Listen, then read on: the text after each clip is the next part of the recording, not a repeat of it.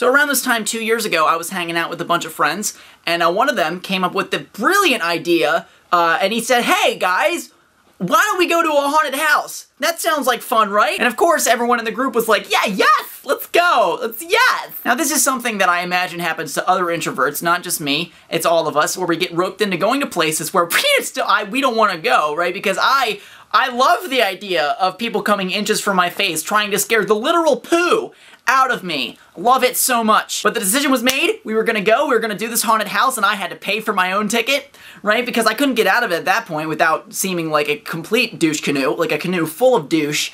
I couldn't really escape this. I had to go. So I'm gonna recount this tale for you other introverts out there who might be going through a similar situation where you're dragged to go to a haunted house and you don't want to go, but I survived, and here's how I did it. The best defense, okay, is a good offense. That's a cliche, right? Right? Even if it isn't the cliche, that's what we're going with. Right? It worked for me. We went to a place that had various different stations of fright, and we would go inside, and they each had a theme. There was like an alien invasion theme. There was like a sludge toxic waste one. Right? Tons of fun, right? So you would go to each of these stations, right? Go through, walk through, have people scare you, right? And then you would leave and go to the next one, right? Because that, again, just sounds like the most fun thing ever. As with most places that have, like, real-life people acting in these haunted house situations, they're not allowed to touch you. That's, like, the rule. It's like, you go and, like, they're not allowed to touch you, but that, obviously, they can get right up in your freaking face and just like, breathe at you. And, like, that could spread pathogens. That's not safe. Before entering each themed establishment, okay, think about the theme of that. Think about what could possibly come and like, show its face at you. Okay, think about that before you enter, just to give yourself an idea of what could go down. One of the stations that we went into, it was like a dollhouse theme, okay, right? And that's scary, that's creepy, right? And we go to this one room, and there's this one girl who's, like, sitting in this chair, like, dead. She's dressed like a doll. She's, like, dead, like, laying there. Let me just get up and try and reenact this, okay? So she's like here, and she's, like, dead, and then she gets up, and she's like, play with me. Here's what I did, okay? I lashed back at her vocally, but in a way that made sense to the theme. She was asking me to play, so I accepted her invitation, okay? I accepted it. Yeah, let's grab a ball or something. You got it? You got something to play with? Let's do it. I'm so excited to be here right now. The actress who was playing, like, the zombified doll thing, she got so confused, okay, that she just kind of moved on from me. Maybe because she didn't have a witty retort. Maybe she wasn't that good at her job.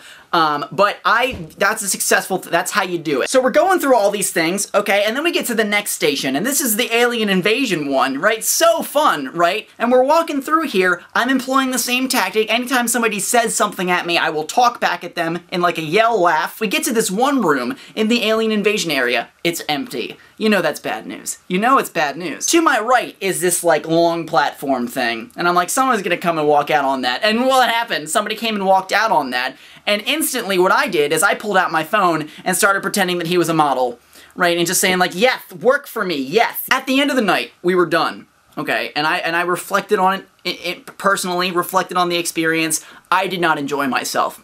Nor do I ever think I will enjoy myself at a haunted attraction such as this. I don't like when people try and scare me. I'm okay with movies doing it, not human beings. Not cool ranch Doritos. But I also recognize that I handled it pretty okay well. Pretty alright, you know? Because sometimes you have to go to places that you don't want to go to because it just happens that your friends go there and you don't want to be alone watching Netflix and eating, you know, comfort food for the rest of your life. Sometimes as an introvert, it's really good to bust out of your comfort zone, and this is quite a literal example of that. I was very uncomfortable, but it was an experience, and experience is always better than not experience. So that is my how to survive haunted houses for introverts.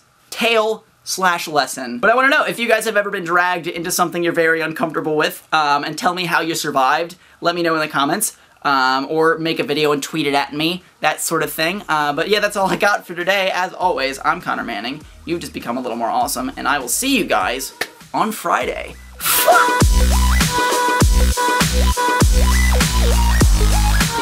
And of course, all my friends were sitting there like, yes, this is such a great idea. I think we should totally do that. Let's go now.